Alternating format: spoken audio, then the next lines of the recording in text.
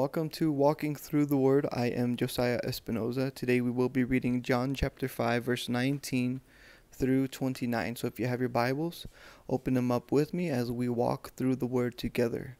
Last time we talked about the man who had been lame or paralyzed for 38 years, and Jesus walks up to him, directly to him, and he knew that he had been lame for a long time. And Jesus, by his grace and by his sovereign mercy, heals the man. And he tells the man to pick up his bed and to walk. And immediately the man walks away. And Jesus, not wanting to draw crowds, not wanting the miracle to cause a stir of the people, ends up leaving quickly. Because the Jews see the man walking with his bed, and they ask him, "Hey, why are you carrying your bed on the Sabbath? Don't you know that it is against the law to walk with your bed on the Sabbath?" And the man says, "Somebody healed me." And they ask him, "Well, who told you to take up your bed and walk?" And the man said, "I don't know." Because he didn't know. He didn't know that it was Jesus. Jesus had just withdrawn from the crowds as quickly as possible. But afterwards, Jesus finds the man, and he says to him, see, look what I have done for you. Make sure you don't sin anymore, that nothing worse would happen. So the man ended up going away, and the Jews persecuted Jesus because Jesus healed on the Sabbath. And Jesus says something that is very difficult for him to say. But it says in verse 17, "My Father is working until now, and I am working." So Jesus makes himself equal with the Father. Jesus says that on the Sabbath, the Father is working. So on the Sabbath, I am working. And last time we talked about this, the reason that Jesus works on the Sabbath is because he is the Lord of the Sabbath. He is the creator of the universe. And Jesus is not bound by temporal time, by temporal limitations. Jesus is the Lord of the Sabbath. And remember that Jesus did not come to abolish the law, but he came to fulfill it. So Jesus becomes the true Sabbath. But because he said this, because he said, "My Father is working until now, and I am working," the Jews wanted to kill him all the more because he was breaking the Sabbath. And not only that, but he was calling God his Father, making himself equal with God. So the way that Jesus says, "My Father is working until now, and I am working," the Jews understood this as Jesus making himself equal to God. And if you notice, in the following verses, Jesus doesn't say, No, that's not what I meant. I didn't mean I'm not equal with the Father, or I am not equal to God." If anything, he makes it worse according to the eyes of the Jews. But for us, we can at least know Jesus is making himself equal to God. So don't let anybody tell you that Jesus never intended to be called God. Of course he is God. Of course he intended for people to know that he was God. For God was supposed to come down. It was prophesied that God would be amongst them, that Emmanuel, God with them, would be there. And Jesus is making proclamation after proclamation throughout the Gospels that he is indeed not only the Son of God, but God in the flesh.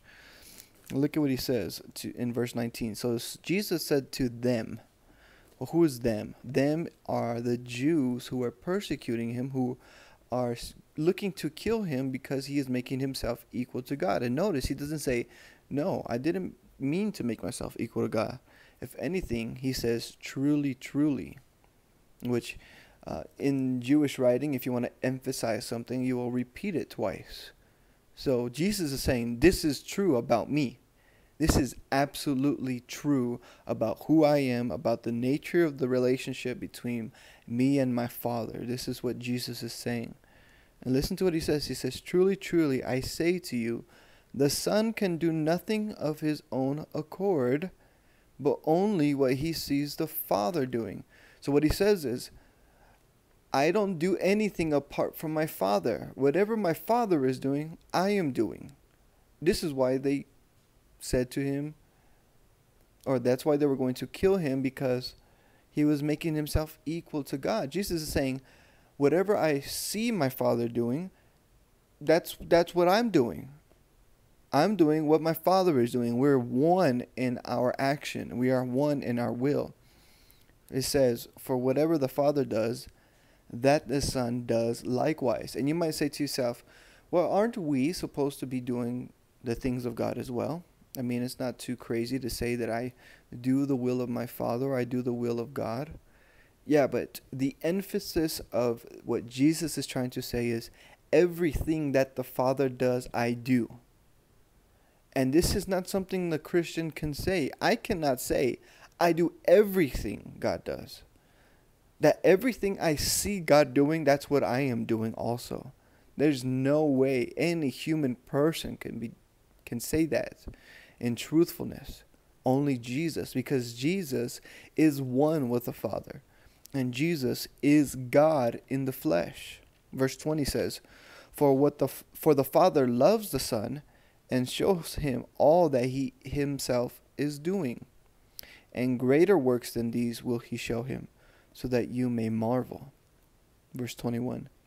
For as the Father raises the dead and gives them life, so also the Son gives life to whom he will. Now this is important because as a Reformed theologian, I believe wholeheartedly that Jesus, the Father, and the Spirit, they all work unanimously and unitedly in raising people to spiritual life, people who are spiritually dead, by their sovereign grace. It is by their will that they bring dead people to life. And you're going to see this all throughout the book of John. We have noticed several verses that have already talked about this.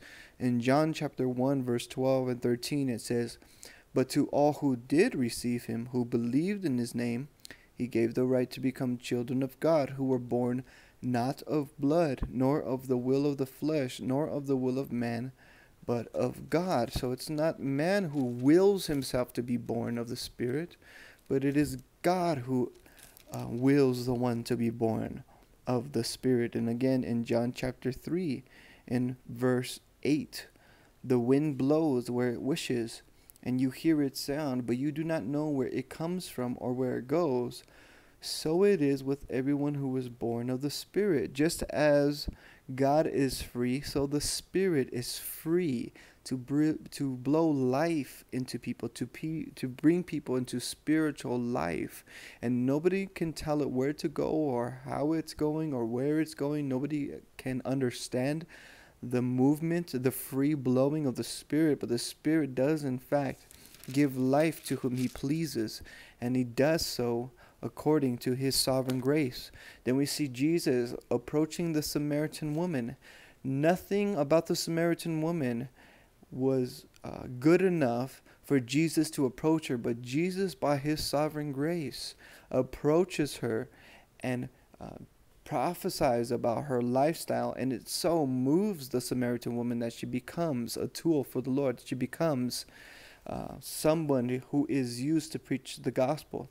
Then we see again Jesus' sovereign hand in healing the paralyzed man, the man who had been paralyzed for 38 years. Now Jesus says something extremely profound here in verse 21. He says, For as the Father raises the dead and gives them life. So he kind of starts with in a very important starting principle. The Father raises the dead and gives them life. Just as the Father raises the dead by his power, by his sovereignty, God raises the dead and gives them life, so also the Son. He's saying, my power is equal to the Father's power. The power that my Father has in bringing people to life, not just physical life, but spiritual life, because the Spirit is the one who's blowing.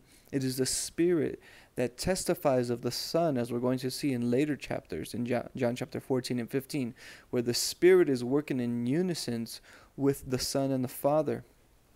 He's saying, just as the Father has power to raise the dead and give them life, Jesus says, so also the Son gives life to whom he will. And it's not according to the person's will, but according to the Father's will and according to the Son's will. The Son wills whom he will raise from the dead and give them life. Verse 22, the Father judges no one, but has given all judgment to the Son. And you might say, well, I thought you just said that Jesus and the Father are one. So how is it that the Father's not judging anybody, but Jesus is judging? Well, you have to understand that the Father is giving authority to the Son.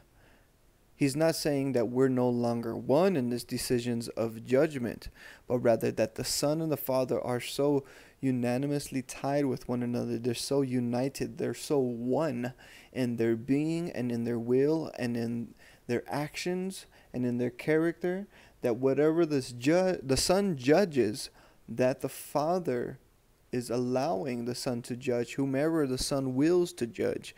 And how does the Son judge? The Son judge according to those who will not believe and according to those who will believe, as we'll see in a minute. So the Father judges no one, but has given all judgment to the Son. So the Father, in his power, gives judgment over to the Son, that all may honor the Son just as they honor the Father. And it goes on to say, whoever does not honor the Son does not honor the Father.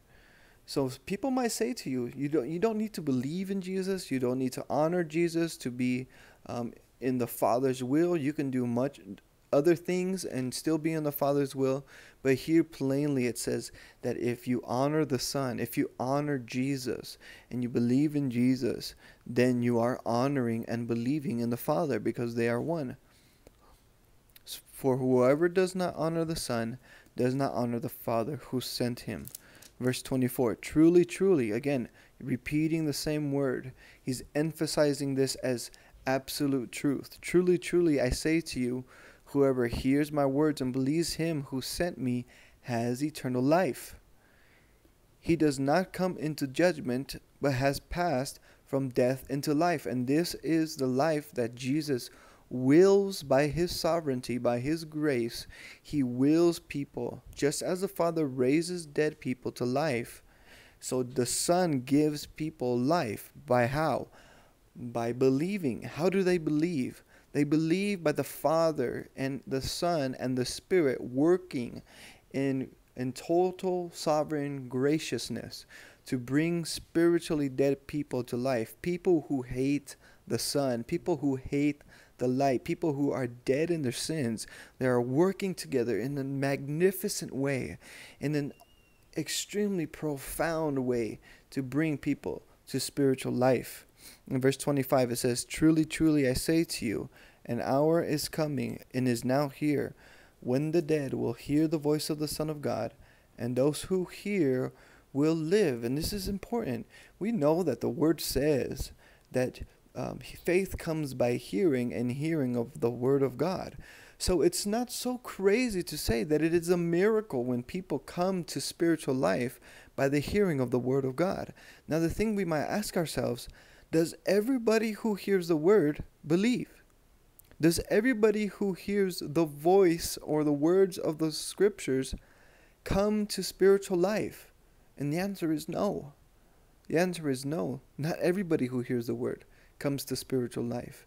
But the scriptures always also tells us that God's word does not come back void, and never fails to accomplish that which the Father and the Son and the Spirit intends. So if the word goes out to the masses, and there are a group of those people who truly repent, who truly believe, those are the ones whom the Son has willed to raise from spiritual life or spiritual death to spiritual life. But for the rest who stay in their hard-heartedness, Jesus does not have to save. They are dead in their sins. They want nothing to do with the gospel. If given every opportunity, they will spit in God's face and reject the gospel. And so we must ask ourselves, so then why do we preach? Why do we teach? Because God is glorified simply in the proclamation of the gospel of Jesus Christ. The Father, the Son, and the Spirit, God, is glorified in the preaching of the crucified and mutilated Son. And because we are commanded to go, and because we love people, we go. But God is sovereign in his raising of the spiritually dead. Verse 26, for as the Father has life in himself, so he has granted the Son also to have life in himself. And he has given him authority to execute judgment, because he is the Son of Man. And I've talked about this before. The title Son of Man is not a title of the human nature of God. It is a divine title. It is the title of the coming reign of the Son of Man, the coming reign of God, when God establishes his kingdom finally and forever on the earth. The title that is given to the person who has come to inaugurate the kingdom in the book of Daniel is given the title Son of Man. And so when Jesus speaks of himself as the Son of Man, he's not basically saying, I was born of a man, or I was born of a woman, or I was born of humanity. That's not what he's making a reference of. What he's saying is, as the Son of Man, I am the divine future king of the established reign of God. That's what Jesus is proclaiming himself to be. And the Jews know exactly who he is claiming himself to be. Just as the Jews are recognizing that he is making himself equal to God, now he is making himself equal to the coming Messiah, the coming reign, the coming king, the one who is going to establish the reign of God on the earth. Verse 28 says, do not marvel at this, for an hour is coming when all who are in the tombs will hear his voice, and come out, those who have done good to the resurrection of life, and those who have done evil to the resurrection of judgment. So Jesus, proclaiming himself to be the future king of the world, the one who is going to inaugurate the kingdom, says that everyone who has died, everyone who is in their tombs, figuratively, who have died physically and are spiritually either in the presence of God or in a hell right now, every single one who are in the tombs are going to raise from the dead. Everybody is going to be raised from the dead. And in the raising of the dead, Jesus is going to judge those who have done good to enter into everlasting life, and those who have done evil into everlasting judgment. And that's what the Bible teaches. Hell is the eternal place of torment, a place where you will consciously endure pain and suffering because of the sins that you have committed, both now and forever. They have eternal consequences. And if you do not repent and believe in the Son, who is God in the flesh, who will be the coming reign, who will be the coming king, the one who will establish the reign of God on earth, if you do not believe in him, you will suffer eternal condemnation, eternal judgment, eternal hell. So I pray that these words that you are hearing, that you would not just shove them and spit in God's face. I pray that you would hear these, and that you would turn, and that you would repent, and that you would believe on the only Son of God, the one who died for sinners, the one who gave his life, that whoever believes in him, all that would believe in Jesus, would have eternal life. I pray that you would join me next time as we finish John chapter 5. This is an extremely awesome book. I love this book, and it only gets better and better as we go through the book of John. So I pray that you were blessed by this message. May the sovereign grace of God be eternally upon you, sanctifying you, working in you to complete faith and endurance and perseverance. Brothers and sisters, be blessed. Make sure that you subscribe to my YouTube channel. I would greatly appreciate it. Share this message to your friends, to your family, to the whole world. That way we can get souls into the kingdom of Jesus. God bless you guys.